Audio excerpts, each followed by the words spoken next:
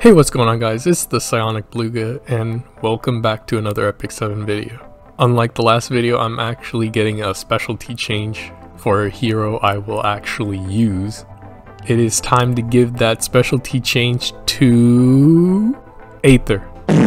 I'm just joking. You hear me, Smilegate? It was just a joke. Please don't ever let that happen. But what if Aether's specialty change was him actually stopping his cross-dressing?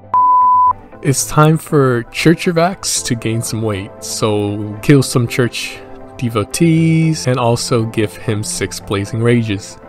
Before finally gathering the equipment, 500 equipment, which is the longest part of this trial in my opinion. But the gathering equipment part is the easiest to multitask, as it accounts for all your adventures, labyrinths, or even crafting.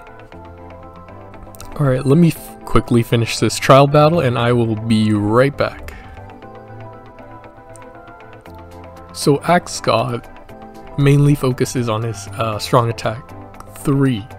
I don't think the changes were significant because the best part about this is already in the base character, which is the defense break that you can already bring up to 100% chance. After his specialty change, you can also recover more health, and it does have actually a damage boost, so that is nice.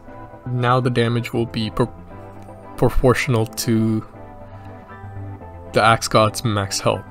Right now I'm rocking the best available crit damage set I have, but if the second Abyss set rolls to be stronger than this, I will swap this out with the Lifesteal set, which is also very good on this character.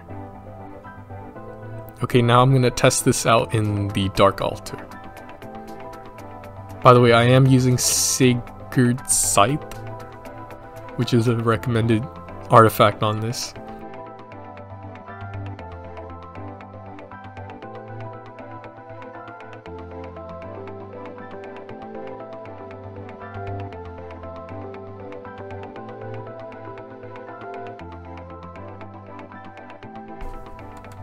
If any of you guys played Monster Hunter World, this man's strong attack 3 animation reminds me of the strongest hitting greatsword combo in that game. The one where you spin in a vertical way, swing your greatsword and smack down on it. That is just like this.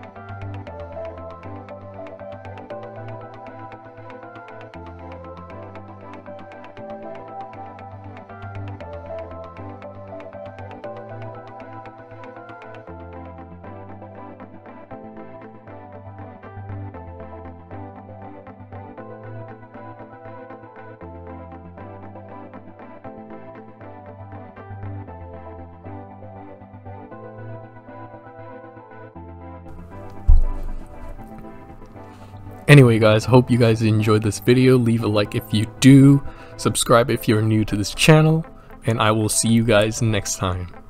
Peace.